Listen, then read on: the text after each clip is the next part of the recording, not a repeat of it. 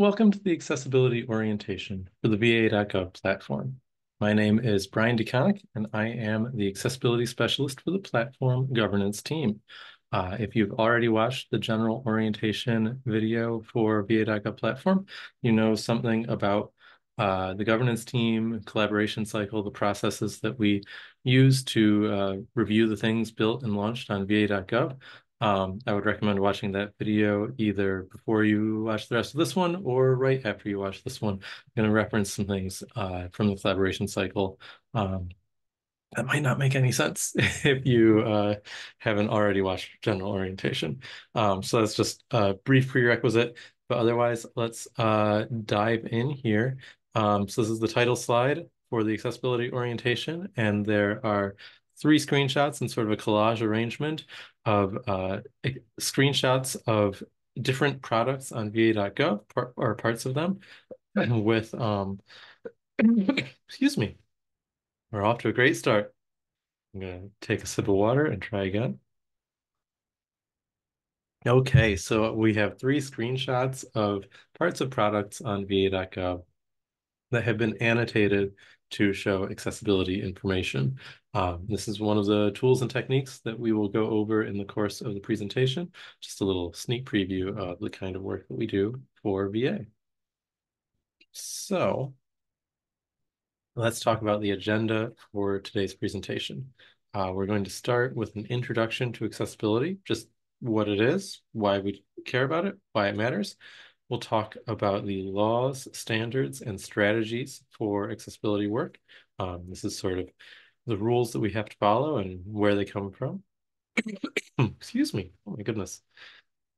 We'll talk about tools and techniques and other ways of doing the work on a day-to-day basis. Then we'll go over the foundational testing that your team is required to do as part of the collaboration cycle, as part of our assessment process, review process for the things you build. And throughout the whole thing, we'll talk about your homework. When I say homework, you don't need to be scared. You don't have to turn anything in. I'm not going to grade anything. But this is just extra reading, extra resources that hopefully will give you a fuller picture of how accessibility works at VA, some of the techniques that we use, the reason why we use them, and hopefully, yeah, just extra insight that you find useful in your work. This is an honor system thing, self-paced, self-guided, but the homework is worth your time. Definitely follow through, read all the things, all that. So a link to this recording is on platform website and is also posted in the bookmarks bar for the accessibility help channel in Slack. This is the first time in the presentation that I am mentioning the accessibility help channel in Slack. It will not be the last time. It's going to come up a few times. It's a great resource, and I would really, really encourage everybody to pause this video, go join the accessibility help channel, and come right back. But like I said, I'll remind you a few more times over the course of the presentation. I'll also mention that everything that is linked in the slides that I'm presenting should also be linked in the description of the YouTube video. So if there's a resource that you want to follow to read more or learn more, just look in the description. You should be able to find all of those links. Okay, so with that, let's talk about the introduction to accessibility. What is this? Why does it matter? I know that a lot of people who are watching this video who are new to the VA.gov project, a lot of you have worked in government before or worked in industry and roles that have required good accessibility practices, but some of you maybe haven't. For some people, this might be the first project or the first job that you've ever had where accessibility is something that they talk about on day one. So let's get into what it is and why it matters. We'll start with some definitions. Accessibility is the practice of ensuring that websites, tools, and technologies are designed and developed so that people with disabilities can use them. And when we say people with disabilities can use them, what we mean is perceive, understand, navigate, and interact with whatever it is that we're putting on the website. Assistive technology is another term that you may hear or may have heard before. So assistive technology is a tool that helps someone with a disability complete a task. In a digital context, the go-to example is screen reader software. You may have heard of this before. You may have seen this demoed before. Um, Screen reader software is software that will read out loud to the user all of the text and all of the other elements on the web page. That way, if you cannot see the screen, you know what's there, you know what you can do to interact with the website, interact with whatever tools are there. But that is not the only assistive technology. There are a lot of assistive technologies that help people with disabilities in lots of contexts. A wheelchair is an assistive technology. A hearing aid is an assistive technology. You may have seen sip and puff devices, which can be used for operating a computer. It can also be used for operating other things as well. Um, and then just the definition, a tool that helps someone with a disability complete a task can be read very, very broadly. We can say that somebody who wears eyeglasses is somebody who uses an assistive technology or contact lenses.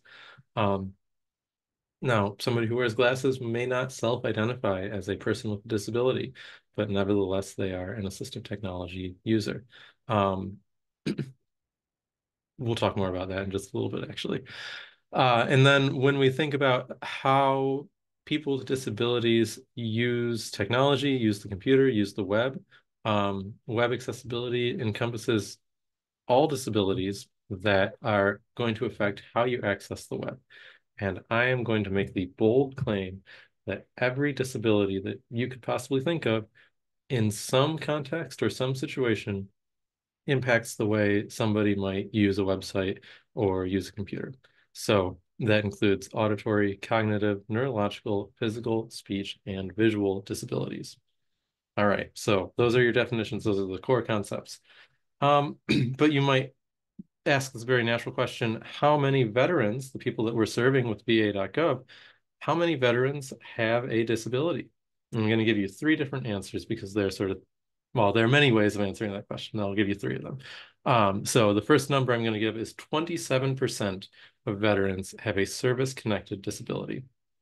Service-connected means that they have gone through some sort of exam, either a medical exam or some other sort of process that has determined that a medical condition that they have is the direct result of something that occurred during the course of their service for our country. Um, so 27% of veterans have a service-connected disability. If we look just at post 9/11 veterans, that number jumps up to 43% with a service-connected disability. You might be wondering, why is the number so much bigger? It has, there are a couple of reasons. It has to do with advances in medical technology. Survival rates in conflicts are much higher than they used to be, but many of those survivors um, have injuries that resulted in long-term or permanent disabilities. Um, that number is also bigger because we're just better at measuring disability than we used to be, especially when we think about cognitive disabilities, um, trauma experiences, things like that. In previous conflicts and past conflicts, those are things that weren't always measured with the same rigor or the same sensitivity as we have now. And so both of those numbers are for service-connected disabilities, but a veteran's life continues after they end their military service, and people can acquire disabilities in lots of ways, either through an injury or through an illness, or just through their body aging and things about their body changing. So if we take away the service-connected part and just look at all veterans, 40% of veterans self-report having a disability. And that compares to about 20% of the general population self-reporting having a disability, the general population of the United States, I should say. So approximately twice the ratio for veterans. That number comes from an American Community Survey conducted by the Census Bureau. And the researchers who are watching this should immediately pick up on this sort of key phrase, self-report. There's stigma around disability in our culture. And some people who may be experiencing a disability would not say that, would not acknowledge that in a Census Bureau survey form. It sometimes it's very difficult to acknowledge that something about your body has changed. Something that used to be easy for you is now more difficult. Sometimes it's very hard to acknowledge that something that your neighbor or your friend can do is something that you cannot do. Um, and so when you think about that stigma around disability, that might mean that that 40% number is an underestimate. And likewise for the general population, that 20% number is an underestimate. It might also mean that when we think about how our users interact with VA.gov, we can't rely on our users to choose like the version or the sort of variation on a web page or on a tool that is intended for people with certain types of disability. Not everybody will recognize that or choose to recognize that in themselves. So we really need to design for everybody. And we'll talk about that along the way as well. So all of this leads to this other question that maybe popped up in your head as you were listening to me talk about all this, which is what even is a disability? And that is a big, big question that books have been written about. I'm spending a slide on it. So, what even is a disability? I'm going to go over two ways of thinking about disability. The first one is the medical model of disability. So, the medical model focuses on an individual and the functions of their body. It identifies disability as a diagnosis, um, focused on curing, mitigating, or managing a medical condition. So this is a lot of the time what I would say most people in my experience think of disability as is you go to the doctor and the doctor says, you have this condition and we can give you medicine or we can perform surgery or we can't. And instead, you need to use some other kind of tool or assistive technology to help mitigate or manage your condition. The medical model is also where this idea of service-connected disability comes from. The idea that in the course of your military service, um, you you experience something, some sort of injury or illness or something like that, and a doctor has determined that you have a disability. Um, the medical model is very useful, is a very useful model in certain contexts for understanding disability.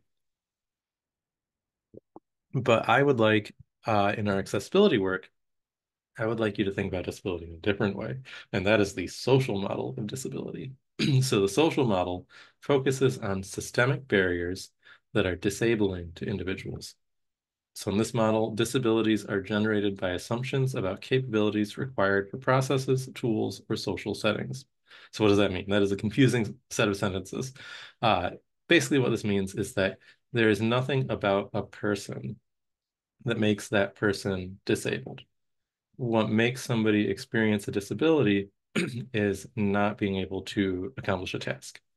Um, and them not being able to accomplish a task is our fault, the fault of the people who are designing and building the thing that they needed to interact with. So in the physical world, we can imagine that as making a building that doesn't have a ramp and does have stairs. Um, that is a disabling experience. We have created a barrier that creates a disability for somebody who uses a wheelchair.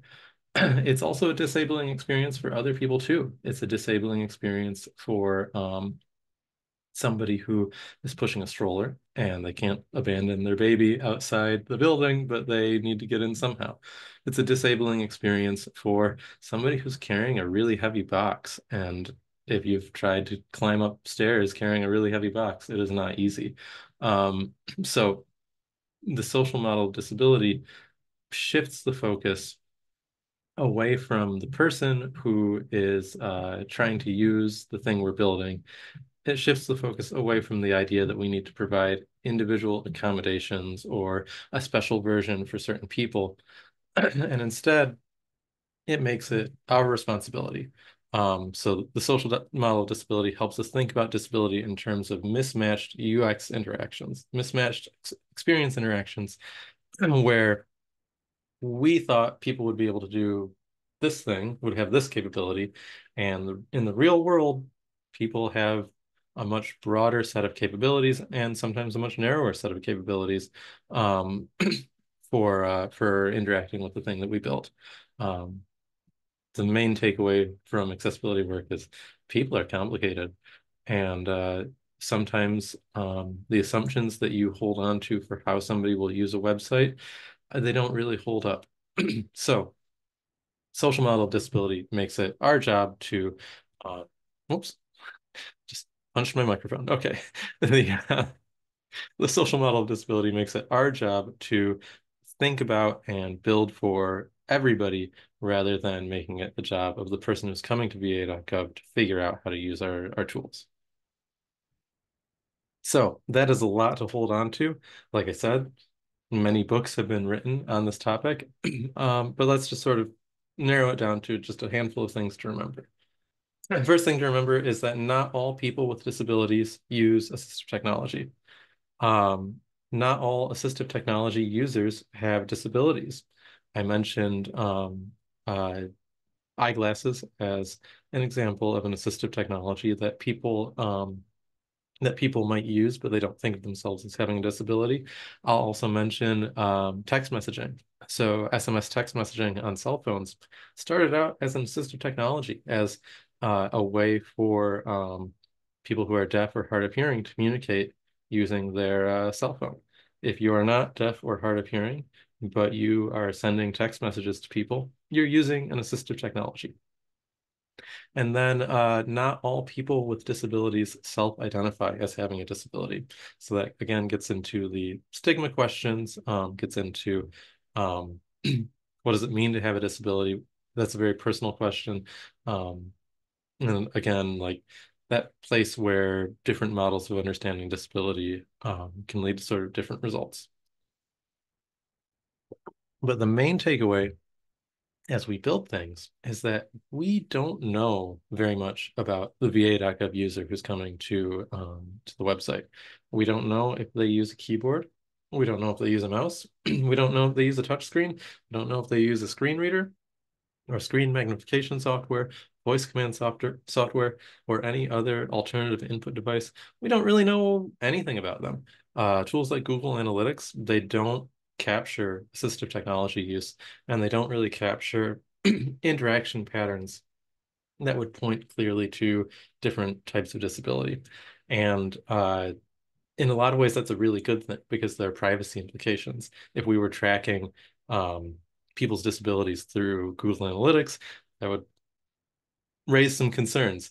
Um, but the fact is, we just don't have any reliable or useful way of gathering any of this data. So we don't know a lot about our users. We can't make very many assumptions. And we'll come back to this a little later.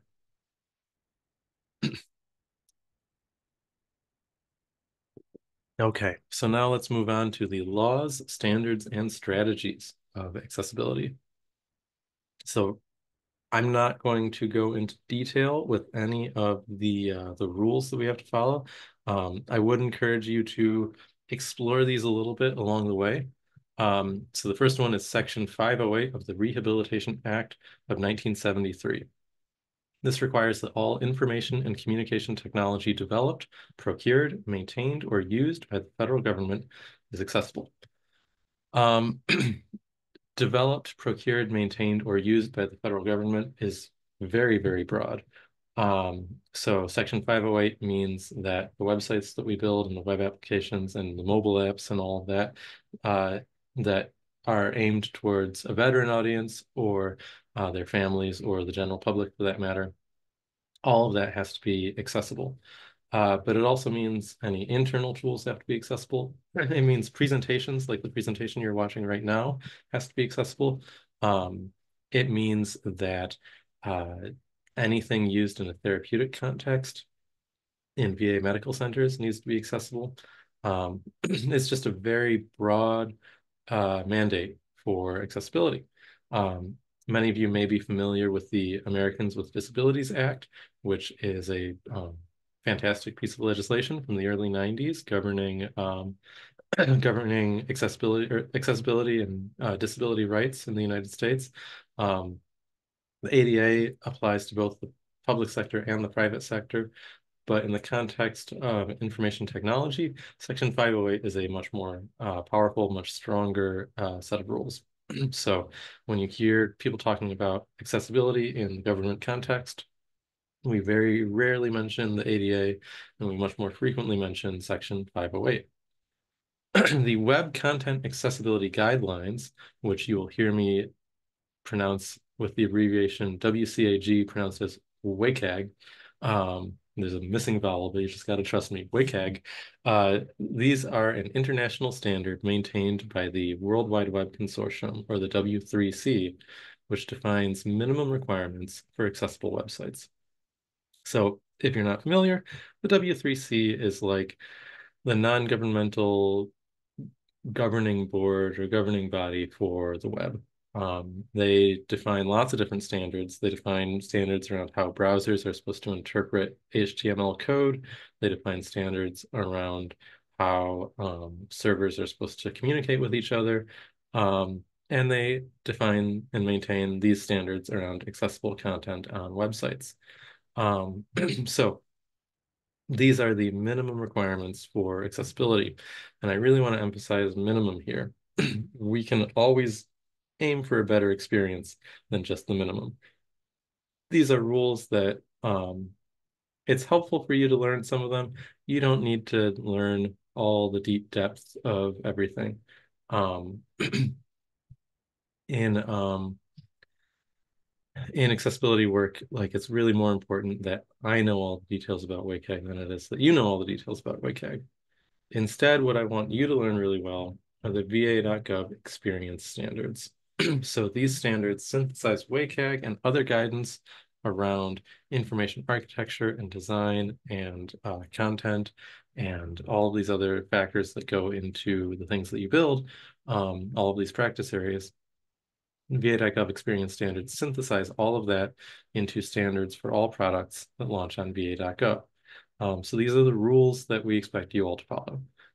There are much fewer, but they are broader than WCAG. So where WCAG is very technical guidance, the VA.gov experience standards are more of like a holistic, is this a good experience and an experience that makes sense for veterans and other users coming to VA.gov? So I would definitely encourage you to follow the link in the description section of this YouTube video and and read the VA.gov experience standards and become familiar with them. As you receive feedback from my team, the governance team at Staging Reviews, which is one of the reviews in the collaboration cycle process, we will reference these experience standards as part of those findings, as part of the issues that we log. And then finally, I want to highlight the modernized VA.gov accessibility strategy. So this outlines our beyond compliance approach to building accessible products. Again, WCAG defines minimum requirements. We want to aim higher than that. We want a good experience for everybody who visits VA.gov, and that includes a lot more than just meeting minimums. So the goals and the strategy behind that are outlined in the modernized VA.gov accessibility strategy document. This is, again, not a document that you need to learn deeply. It's something that you might want to read once or twice to sort of get a sense of the philosophy behind the work that we're doing. Okay, so that's a lot of rules. What do you really need to know? And here are the sort of three main things. Our core goal in all the accessibility work that we do here is that all veterans can access VA benefits and services independently. Nobody should have to um, need to call the help desk. Nobody should have to need to work with a caregiver or a family member or somebody like that just to access a VA benefit. All veterans using VA.gov to access services should be able to do that independently using whatever tools and assistive technologies are right for them. Your team, the VFS team that you're working with, is responsible for ensuring that your product is accessible. So that's your job. You got to make sure it's accessible, but you're not on your own. I'm here to help. There are a bunch of other accessibility specialists to help, and there's a vast body of knowledge that has emerged as we've been working on VA.gov that we usually are pretty good at documenting and sharing as you do your work. And then finally, the VA.gov experience standards will help keep you on the right track. So get to know those standards. Um, so that actually brings us to our very first homework assignment. Review the VA.gov experience standards on platform website. These experience standards, again, they are sort of broadly defined holistic standards for the veteran experience, but they are informed by WCAG, they are informed by accessibility best practices, and I think you will find that they all make a lot of sense. They are all very intuitive and straightforward and good goals to try to meet. Okay, so I mentioned you're not on your own. Let's talk about the places you can go to get help. Your team may already have a dedicated accessibility. Oh, look, there's a grammar error in the slide. Well, that's unfortunate. Your team may already have a dedicated accessibility specialist supporting you. So if you do have an accessibility specialist on your team, find them and get to know them. They want to be your best friend. I want to be your best friend too, but I work with a lot of people. If you've got somebody on your team, get to know them, have a coffee chat or a lunch chat or something like that with them. Um, and ask them how they approach their work, what you need to know, things like that. If you don't have an accessibility specialist on your team, or even if you do, all teams can request support from the site-wide content accessibility and information architecture team, which we usually call Kaya. So Kaya right there in the name covers multiple practice areas, content, accessibility, and information architecture. And the accessibility folks who work on that team are really great, really smart, dedicated people. They are working with a lot of teams, so they may not have the time to get to know you the same way as somebody who's dedicated to your team is, but they will do their darndest. They will work really hard to get to know you and help you build your product. In addition to getting help from Kaya, you can always ask questions in the accessibility help channel in Slack. I monitor that channel. A bunch of other people do too. You got a lot of thoughtful people who have accessibility experience, even if their job title doesn't say anything about accessibility, who are watching that channel and are eager to jump in and help out. And then for process-related questions, especially when we get to things like the foundational testing, which will be later in the presentation, you can always come and ask questions at Collaboration Cycle office hours.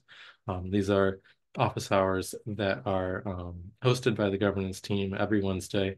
If you're curious about how all the pieces fit together. I'll also mention in the design orientation, they talk about design office hours, and I usually like to sit in on those too, because you never know when something interesting might happen in design office hours. So if you have accessibility questions, probably bring this to the design office hours too, and count on me being there. Okay, so those are some resources for getting help. You'll notice that I mentioned that accessibility help channel in Slack, and if you haven't joined it yet, now's a great time to pause the presentation and join it now. Okay, so let's talk about how we actually do this work, the tools and techniques of accessibility. So several slides ago, I left off with some things to remember. Not all people with disabilities use assistive technology. Not all assistive technology users have disabilities. Not all people with disabilities self-identify as having a disability. And all these things that we don't know about a VA.gov user, about the technology and the tools that they use to access VA.gov. So how do you make something accessible when you don't know anything about your users? And so that's where the social model of disability comes in. So remember that disabilities in this model are generated by assumptions that we're making about the capabilities required for processes, tools, or social settings. So when we are making bad assumptions or overly broad assumptions, we are creating disabilities. We're creating disabling conditions. So we make things accessible by questioning those assumptions, the assumptions we make about our users, and by thinking critically about our design choices and writing code that works for all user agents and all input devices that is as broadly compatible with things as possible. So what does that actually mean on a day-to-day basis? Um, the first tool or technique is sort of a conceptual technique. It's called shift left. If you've done any accessibility work or you've followed the community at all, you have heard people say shift left more times than you can probably count. So this is thinking about accessibility early and often throughout your product lifecycle. If you imagine the life cycle of your product as a timeline, where at the all the way on the right end of the timeline is your product launch and the press releases that the VA is going to release all about this new thing that you've just built. And I don't know, the Secretary of Veterans Affairs gets to give a press conference and mention this cool thing that you all built. Um, I don't know, hopefully somebody from your company buys you pizza, all these great things that happen at the end of your project. That's at the very right end of your timeline. All the way at the left end of your timeline is the point at which people come up with like the problem statement. What are we trying to do? What are we trying to solve for? Why does this matter? What's our approach to solving this or answering these questions? Um, so you've got this timeline that covers the whole life cycle of your product.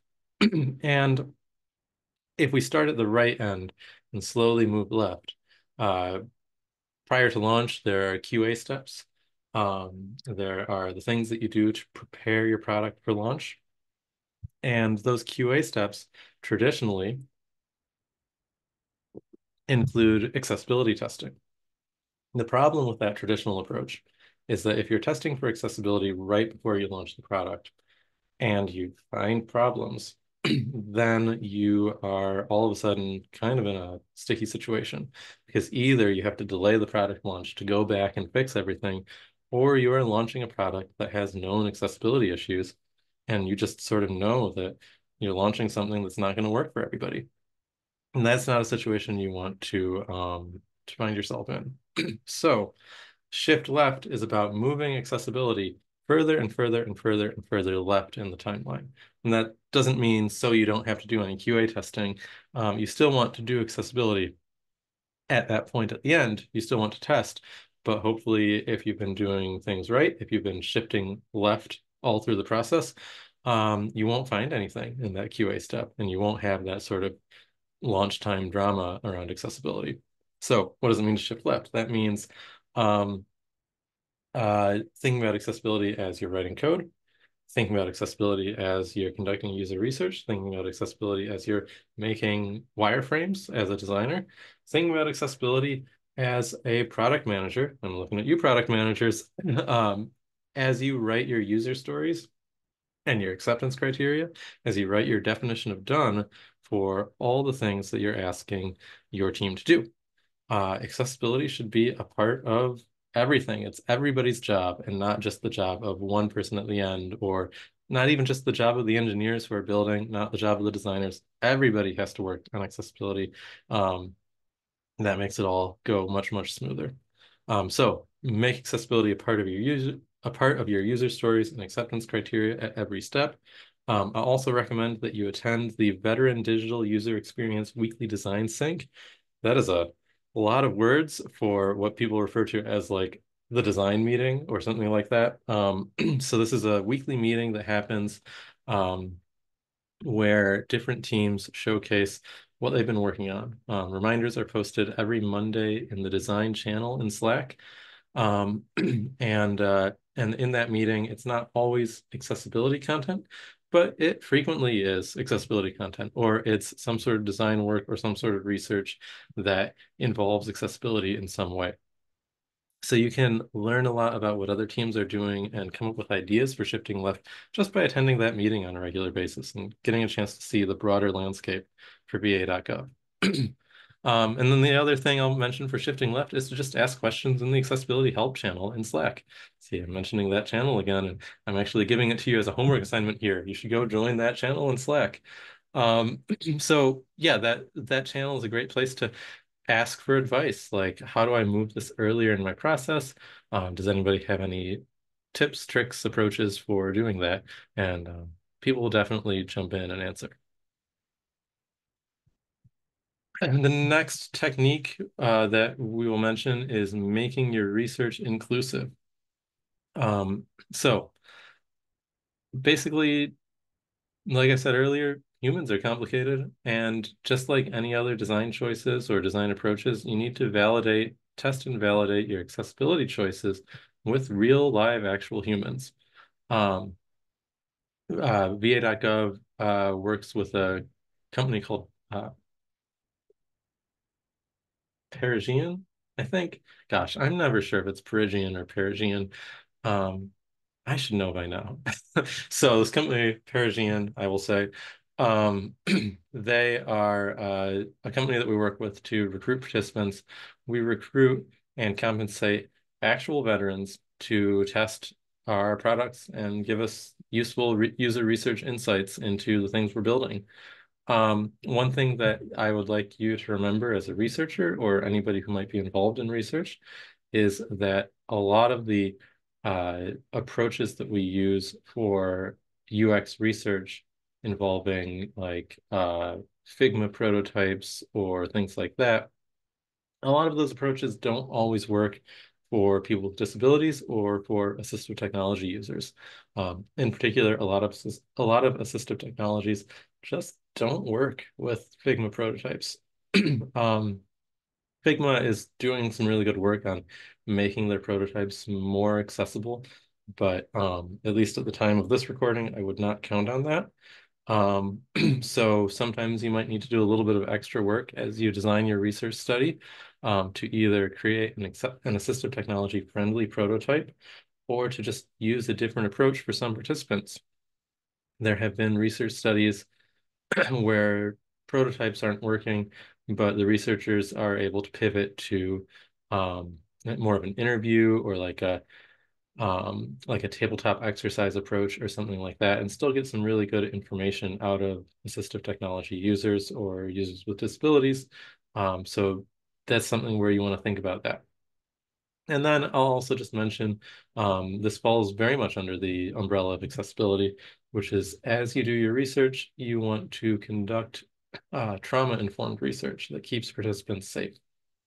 So trauma-informed research, the reality of the population that we work with is that many veterans have had significant experiences in their lives. It is an understatement. And sometimes it's necessary to ask them about those experiences. Sometimes, as they are talking to you about something, the conversation will naturally turn to one of those experiences, even if you don't really expect it to. So you want to make sure that you have the right strategies in place to keep your participants safe, to uh, help them end the task, exit the session, and sometimes even get help if it's necessary. So make sure if you're in any way involved with research, make sure you're familiar with these trauma-informed research guidelines. Um, I'll also, just not on the slide, but I'll briefly plug the Kaya team, which is one of the help resources mentioned earlier. The Kaya team has a lot of experience assisting with assistive technology research sessions. So sometimes there's some technology troubleshooting for getting a screen reader to read out properly for somebody's screen sharing with Zoom or something like that. And there's some folks who have gotten really good at helping with that. So uh, as needed, definitely turn to our friends in Kaya to help out with that. Um, and I would also recommend my two homework items here. Join the Inclusive Research channel in Slack. Inclusive research is more than just accessibility research, but accessibility is a big part of it. And then I would encourage people to read the Accessible Prototyping with CodePen article that we have on platform website. Um, there are some teams that have done some really good work on building these assistive technology friendly prototypes that can be used for conducting research studies. Okay, so researchers, that's on you. Now let's talk to the designers. So I would like you all to design for multiple modes of interaction. At this point in this modern era of web design, pretty much everybody is on board with the idea that you should design responsive interfaces that work on desktop, on tablet, on mobile, all of that. I want you to expand that concept to other devices and other technologies and other modes of interaction. You should constantly be asking yourself, what would this interaction be like if I used a screen reader? If I only used my voice? If I only used a mouse, or if I couldn't use a mouse? So all of these are questions that you should ask yourself, and they can lead you to some sort of interesting design choices and interesting places.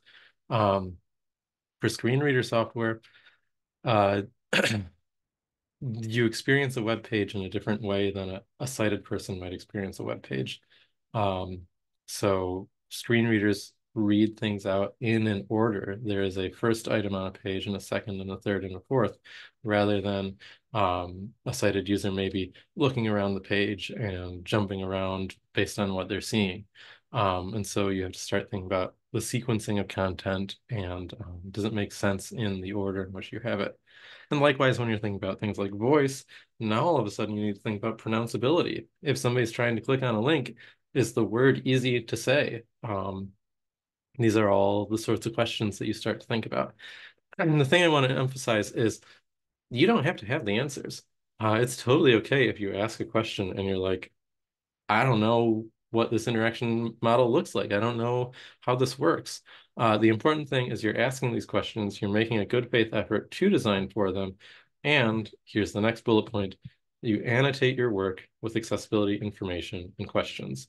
So we started the presentation with the title or title slide with some screenshots of accessibility annotations. The design system website for VA.gov has a really fantastic article on accessibility annotations as you build for VA.gov applications, with both sort of practical tips and sort of conceptual what would we want to annotate questions. Um, but just sort of summarizing, why would you want to annotate? It helps me as the person reviewing your work at various points in the collaboration cycle. It helps me understand your design choices. If you have done something for a reason, if you've tried to design for a screen reader user or for a voice user or for a keyboard user, I want to understand what led you to that conclusion and either give you a gold star for making the right choice or give you a course correction if you're not quite right. Because again, you're sometimes you're not going to be right. Sometimes I'm not right either. People are complicated. But it's an opportunity to sort of create a dialogue between you as a designer and me as a reviewer, and also with any other accessibility specialist who might be working with you over the course of your product lifecycle. And the other thing annotations help with is they help your engineers faithfully build the thing that you've designed. Um, Sometimes there have been situations where a designer designs something with really thoughtful screen reader interactions in mind, but it's not annotated, it's not clearly documented, and the engineers maybe don't understand what the intention was, and they build something that's not quite right. So it's a annotations are a method of communication. They're a way of making sure that I know what's going on in your head and your engineers know what's going on in your head too. Okay, so that's your homework for this slide is read the accessibility annotations article. I'm going to stay on the designers, but honestly, the engineers and everybody else should listen to this too. Uh, get to know the VA design system. I mentioned this on the previous slide, but you should just go check it out right now, design.va.gov. Um, it is a collection of patterns and templates and components and a content style guide. It's got a lot of really good stuff, all about how we build things for the VA. Each component is rigorously tested for accessibility and for other things too.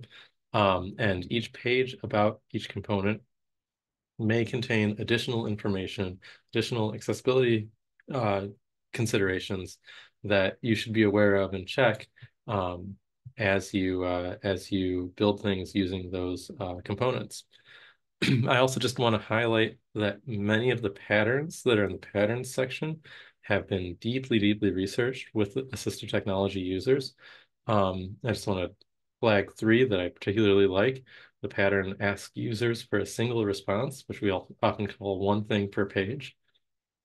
Ask users for multiple responses, which we often call list and loop, and ask users for their relationship to the veteran, which has some really good stuff in there about conditionally revealed fields and things like that. So those are three patterns that I particularly like, but the whole design system website is really, really good. Get to know the design system. It's going to be your best friend. I also want to be your best friend. You're going to end up with lots and lots of friends. One more for the designers, and again, this is sort of for everybody, which is mobile first design. So that is starting with the smallest form factor and designing up. This is, again, hopefully not a controversial idea in modern era of web design and development, but just to give you the numbers backing it up, approximately 50% of all VA.gov traffic is on mobile devices. And I say approximately 50% because I think there are different ways of measuring, and because I have not seen the most recent number, so I don't know what the actual precise number is. But a lot of people are visiting VA.gov on their mobile devices.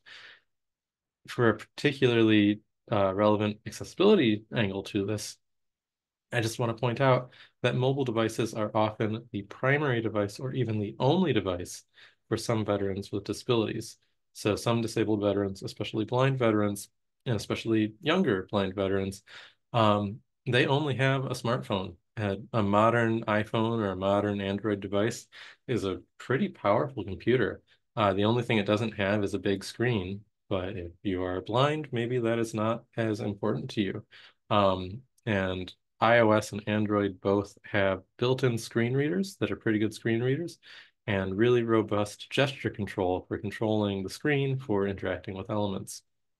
And so um, thinking about blind veterans in particular, some of the first assistive, excuse me, woo, some of the first assistive technologies that they learn how to use are these accessibility features on their phone.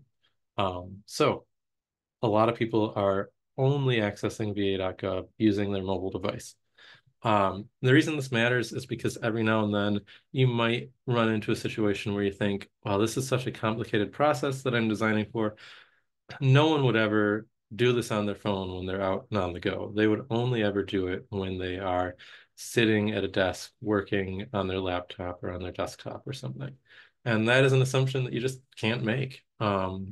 It's uh, it's something where you really need to make sure you're designing for um, the person who, uh, yeah, they might be sitting down to complete the process because it's a lot to do when you're on the go, but they might be doing it on their phone still or on a tablet or something like that. So everything needs to work on mobile first design all the way. All right. So I'm looking at you now, engineers. You thought you had it easy. I want you to write semantic HTML. So for anybody who is unfamiliar with that term, semantic HTML is the cornerstone of accessible applications. Semantic HTML is the idea that HTML, the language of web pages, has a combination of semantic and non-semantic elements. And the semantic elements are things that have a meaning associated with them. So the button element is for buttons. The all of the heading elements H1, H2, H3, H4, H5, H6, those headings all have a meaning associated with them. And then there are non-semantic elements that don't have any meaning that you can just sort of do whatever you want with them. So those are your divs and your spans, things like that.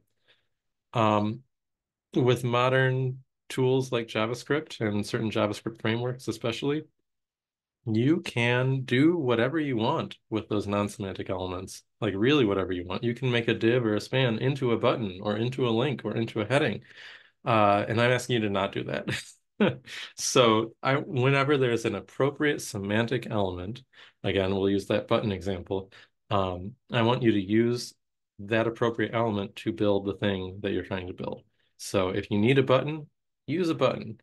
The reason for that is because all of these semantic elements have accessibility features built into them.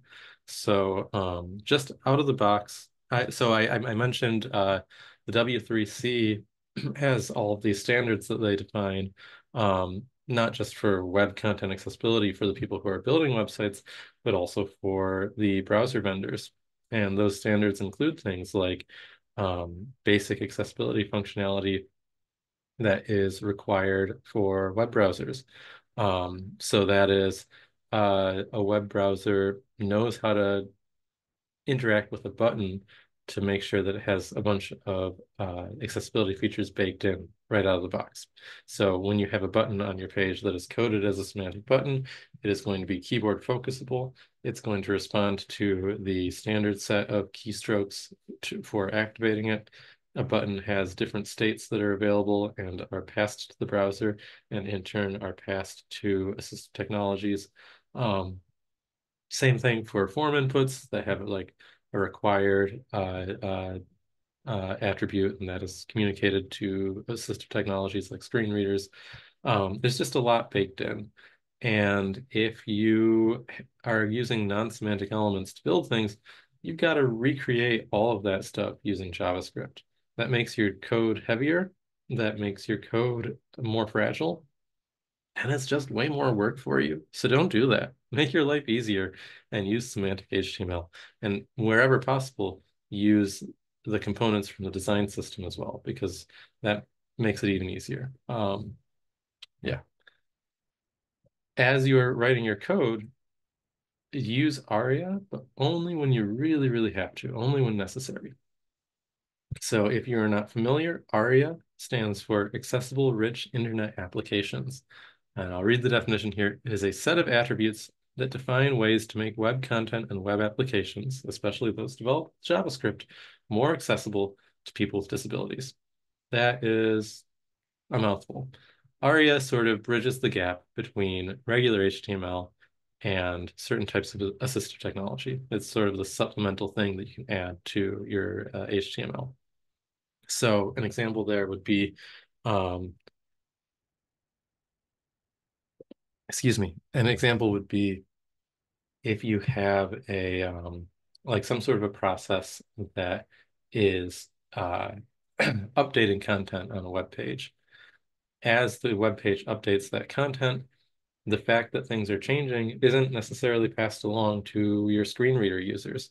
But you can use ARIA to sort of flag certain regions of the page and tell the screen reader, hey, watch this spot because things might change here. And then whenever something changes in that spot, the screen reader notifies the user about it. So that's an example of a use for ARIA. But a lot of the time you don't need it. There's this tendency for engineers to over-engineer using ARIA. And when they do that, you either end up with, again, like heavier, more fragile code, or you end up with experiences that are overly verbose for screen reader users, or are sort of non-standard experiences that break your mental model for interacting with a web page as a screen reader user. You really don't need a lot of ARIA to make things work. So your homework for this, and I would definitely recommend this for every engineer, but it's a great read for anybody, is this article by a former colleague of mine named Eric Bailey. ARIA is spackle, not rebar. So the idea is that you would use ARIA to patch a hole in a wall, but you would never use ARIA to build a bridge. It is a great article that sort of goes into the details of what ARIA is good for and what ARIA isn't good for. But the main takeaway is it's important to use ARIA, but only use it when you really, really need to. Okay, one more for our engineers and for any QA people. Use automated accessibility testing tools. So our tool of choice right now is called Axe Core. This is from a company called DQ. They have this whole suite of products called Axe. We'll get into that a little bit later as well. But in particular, they have an open source accessibility testing engine called Axe Core. It's JavaScript library that hooks in really nicely to our CI/CD processes, and I believe right now every time there's a pull request into the main branch for what gets deployed to VA.gov, I believe it goes through the Axe Core test suite. There are also end-to-end tests that can call on the Axe Core library. So there's some information on the platform website if you follow the link in the description section on those end-to-end tests to make sure that you're doing all of your automated testing to make sure that everything that can be detected with automated accessibility testing is detected.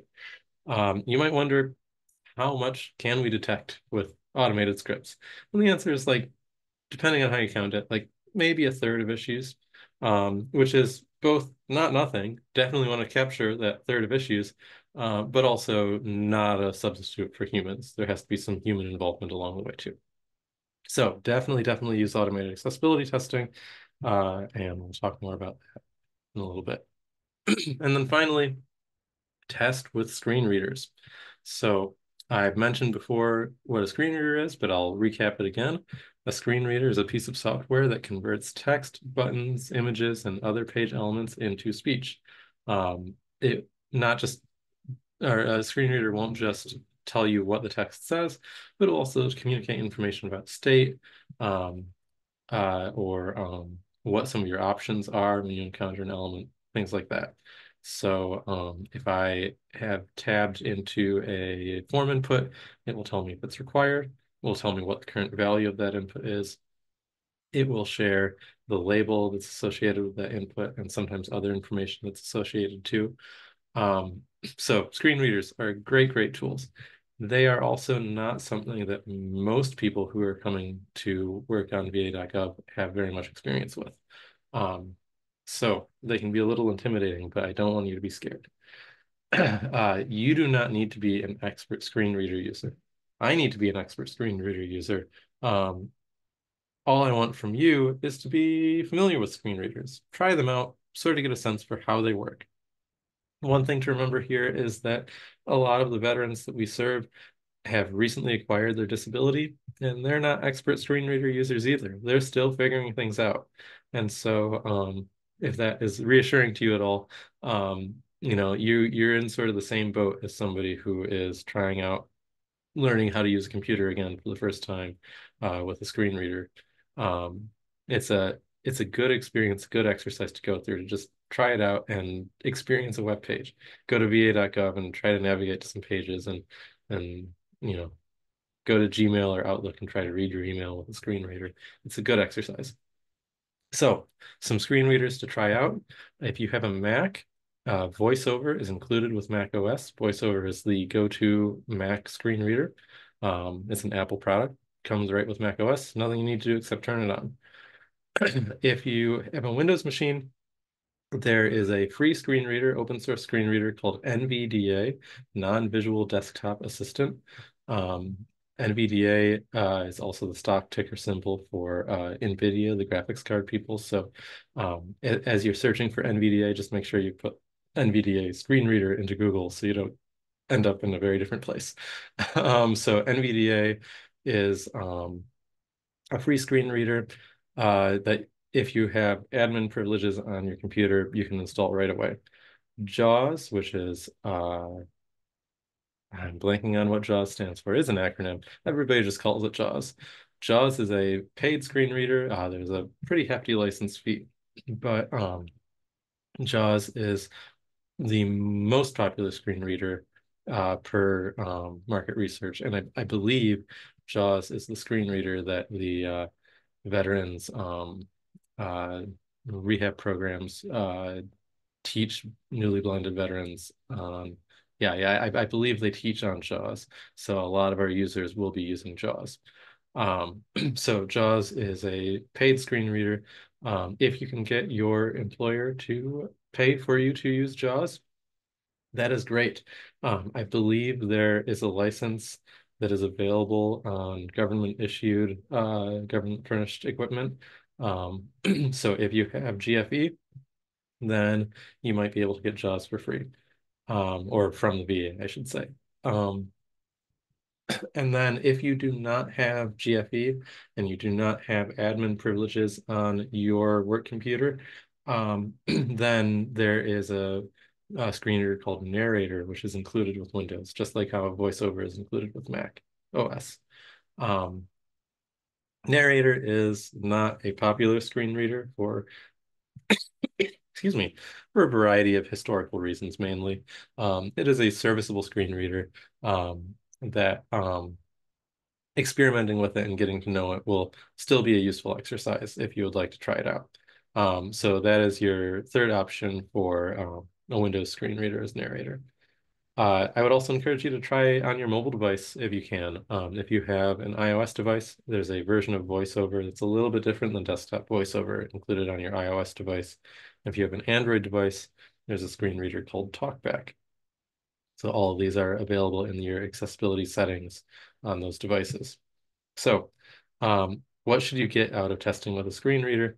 Ideally, you should run through your product before you launch or before you bring it to me to review with a screen reader just to see if everything makes sense to you. Um, that is a tall order. It's a lot of work to test with a screen reader, especially if you're still learning. So that is not a requirement that we have for VA.gov teams, but it's a good idea. It's something that I would recommend you trying to do at least a few times to get a sense for the thing that you're building and the screen reader experience. But even if you don't do that, again, just trying out common web pages with a screen reader can help you sort of understand what the interaction model looks like and what some of the things that are surprisingly easier using a screen reader and some things that are less easy when you're using a screen reader. So your homework, try a screen reader. There are links in the description and for getting started with VoiceOver on Mac, getting started with NVDA on Windows. Okay, so those are many tools and techniques, but let's get down to requirements. What is it that you all have to do when you bring products through the collaboration cycle? And what that is foundational testing. That's what we call it. So what is foundational testing? Teams are required to complete and document their foundational tests before accessibility specialists, that's me, start a staging review. This ensures that accessibility specialists can focus on advanced testing using desktop and mobile assistive technology. So in other words, um, we're asking you to do some testing for what you might call the low-hanging fruit so that I can do the testing for the hard things and let you know what my findings are and what issues I find. So there are a couple of links on this page, which again are on the slide rather, which again are in the description of the YouTube video. I'll point out the section on foundational testing, which is required for all teams, and then the advanced testing, which is recommended. Um, I will do all of these tests as I complete my review, but the more that you are able to do before you come to me for a staging review, the smoother my staging review is going to go. If you can find every problem and I don't find anything, that's great. I love it when I don't have to do very much for my job. And you'll love it too when you don't get tickets from me to go back and fix things. So works out great for both of us. So your homework for this slide is to read the Prepare for an Accessibility Staging Review article on the platform website. It goes into detail for all of these tests, what we look for.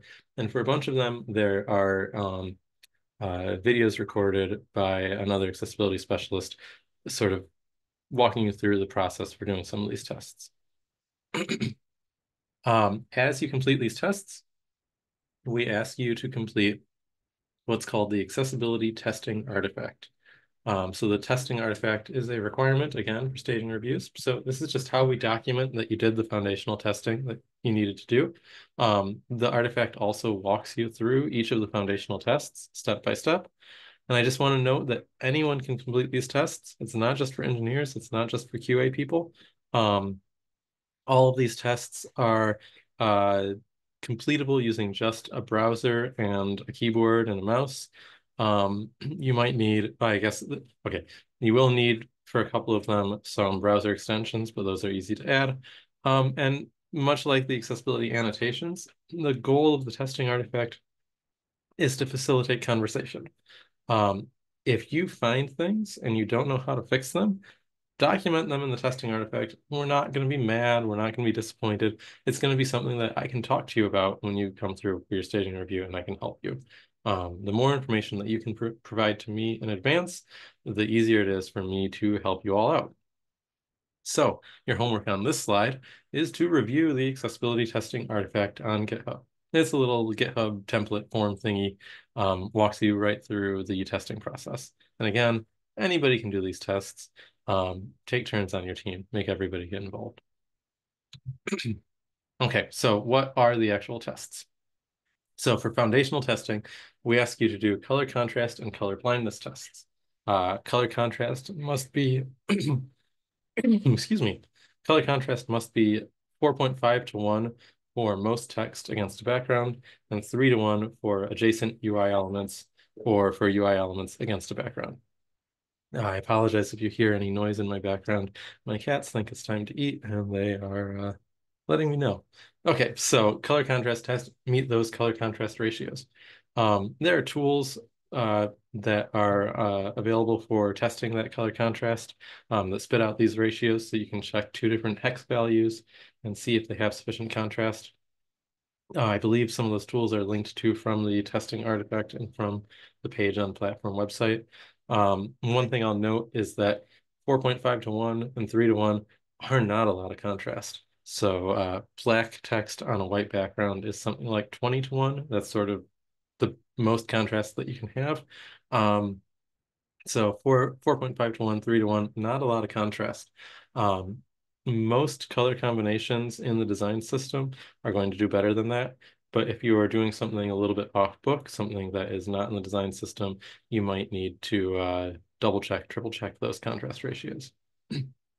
The other thing we ask you to do for color is to check contrast and color blindness scenarios using tools that simulate color blindness or situations like that. So Sketch, Figma, and other tools have plugins. Stark is a really good plugin.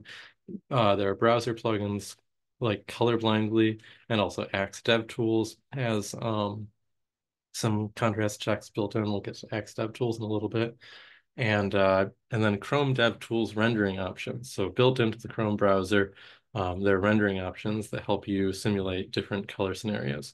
The main thing to check here is to make sure that there's nothing that's communicated using color alone. You don't have anything where you say, click the green button to continue, and some people might not be able to identify which button is the green button. And also to make sure that in all of the different color contrast or in all of the different color blindness scenarios, different elements are perceivable and distinguishable from each other. The next thing we ask you to do are content zoom tests. So zoom tests should be done with your browser and mobile devices whenever possible. The way you do it in a desktop or a laptop with a browser is you set the browser to 1280 pixels wide, and then you zoom in 200%, 300%, and 400%. That 1280 number is coming from WCAG. It's like a normal size for a normal laptop, basically. You can sort of eyeball it. So 200%, 300%, 400%. Um, uh, and then at each of those zoom levels, page content should be usable without any horizontal scrolling. There are some horizontal scrolling exceptions. Those exceptions don't come up very often. If they do come up, I'll help you through them. But basically, you shouldn't have to horizontally scroll. You shouldn't have anything that gets clipped off. You shouldn't have anything that isn't usable at those high zoom levels. 400% doesn't give you a lot of screen real estate. I'll just tell you that. Like, as a designer, that's something you want to think about. You don't have to create wireframes and mockups for all of these Zoom scenarios, but it's a good idea to sort of have a sense for um, what will this thing look like if text is really big and it's filling up a not very big space. You don't have a whole lot of screen real estate. Um, it's just a good thing designed for to keep in mind. All right, and I've mentioned Axe DevTools. So this is a product from a company called DQ. which is the same company, it's the same product as the Axe Core testing engine that we use for automated testing for our CI/CD processes and our end-to-end tests. So Axe DevTools is a browser extension. It's available for free in Chrome, Firefox, and Edge. There is a paid version. If you want to pay for it, that's great. Paid version is great, but just the free version gives you everything you need for our requirements for foundational testing. And what we ask you to do is scan every page of the product that you're working on. Scan every page with Axe, and Axe will highlight anything that it can detect, any problems it can detect, and it will even give you extra information, link out to resources, and sometimes offer suggestions on how to fix the issue. Again, automated testing can only capture maybe about a third of everything that might go wrong for accessibility, but that's still stuff that you're catching without having to do a manual code review. It's a great product. I really love Axe. Um, and and in your foundational testing, we just ask you to share whatever you find. Sometimes you might get a positive result that is outside the scope of your product. So that might be something in the header or the footer of VA.gov, something that we probably already know about and somebody's already trying to fix. But if you do detect something like that, just let us know. Let us know if it's outside your scope.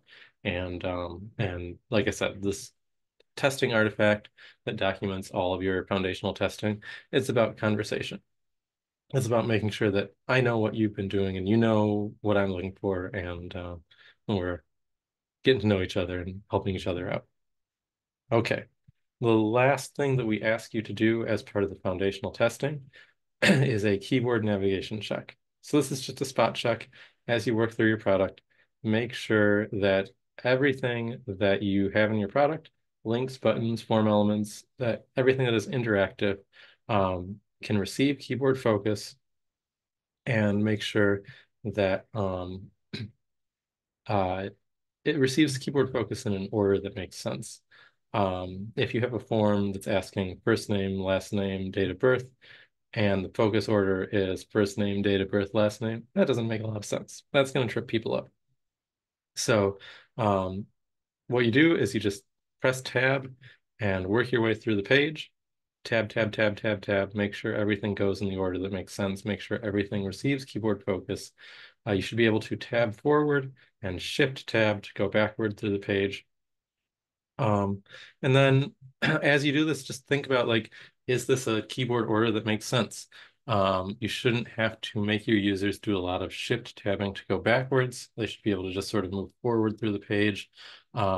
If you're making your users press tab a lot to get from one thing to the next thing that they would care about, maybe that's a design issue. Maybe that's something where you can sort of rethink the order of things to move related things in closer proximity to each other. Um, and then we have a lot of single page applications built with React. Make sure that when you press a button or some other action like that, um, focus goes somewhere that makes sense. So after you press that button, your keyboard focus should go to the next thing that is a sensible starting point for the next step in the task that they're completing. And the next time they press tab, it should put them at the next interactive element in that workflow. So this is, again, just a spot check that you do. Check every page of the thing that you're working on. Make sure it all makes sense to you. All right, and that is foundational testing. You have made it through almost all of the accessibility orientation. I talked a lot. Thank you for sticking with me. I will not be offended if you change the YouTube playback speed to make it go faster, just as long as you paid attention to all the things I was saying. So let's talk about your homework. This is just a recap of all the things I told you you needed to do. The first is to review the VA.gov experience standards on the platform website. Then join the accessibility help channel in Slack. If you are a researcher or in any way involved with research, you should join the inclusive research channel in Slack. You should read the article. This is especially designers, but it's useful for everybody. Read the article, Accessibility Annotations for VA.gov Applications. So this is how we annotate design work. Um, if you are a designer or a researcher or an engineer for that matter, you should read Accessible Prototyping with CodePen, which will be very useful for doing research. You should read Aria is Spackle, Not Rebar by Eric Bailey. This is the article about how we use Aria and when to use it and when not. Definitely every engineer should read this, but it's a great article, so everybody should just read it too. Everybody should read everybody, or everything, I should say. You should all try a screen reader. This includes links for getting started with VoiceOver and getting started with NVDA. You should prepare for an accessibility staging review on a platform website. You should review the accessibility testing artifact on GitHub. And finally, you should install and use, for that matter, the Axe DevTools browser extension in your browser. And with that, you have actually reached the end of the accessibility orientation for VA.gov platform. Thank you all so much for listening. I'm really looking forward to working with you. And if you have questions along the way, please visit me in the accessibility help channel in Slack. All right, thank you.